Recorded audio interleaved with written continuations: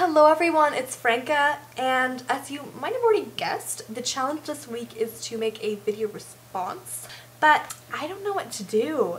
And I also have a really massive social project to do with like the Aztecs in Spain, and as you can probably tell I haven't started the Spain part yet. So I'm just gonna make my own video response. Post video responses to this, maybe we'll start something new, what do you know? The video response is to show all the trees on your property. This is my crabapple tree.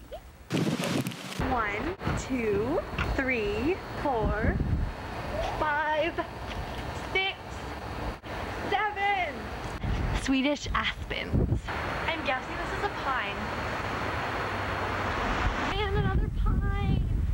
I'm not really sure what this used to be, but now it's got houses for butterflies and bats and birds and that sort of thing. A really, really, really big pine. See? An apple tree. I don't know what kind of tree it is, but it's really nice. Sounds really good. Should know.